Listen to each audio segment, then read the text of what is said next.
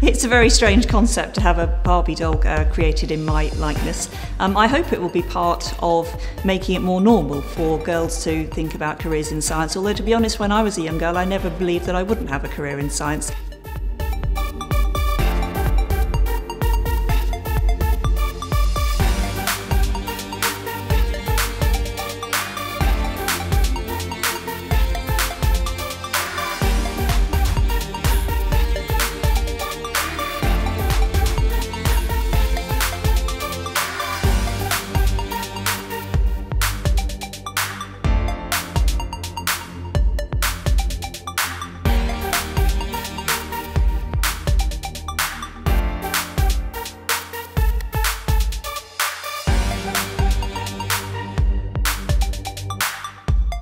I've been designing vaccines for a while now. I make vaccines against diseases that don't often infect people but can sometimes cause outbreaks, and we need to be ready to protect people when that happens.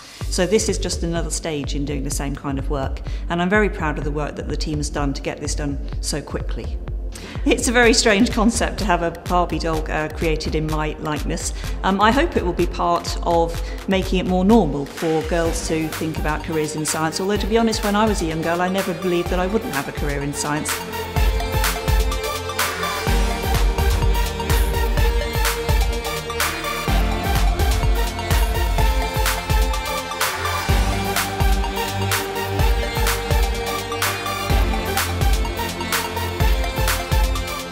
Well, I hope that my Barbie doll, as well as others of women who work in science and medicine, will just keep reminding them that there are many careers open to them. So when they're playing, they're also thinking about what they might like to do in the future.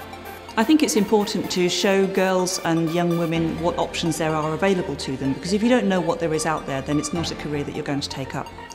It is important to encourage women to take up careers in STEM subjects. Actually, in biological sciences, many women do go to university and study that area, and it's only at the very higher levels of the profession that we tend to have the dominance of males, and that's something that I want to see changing in the next few years.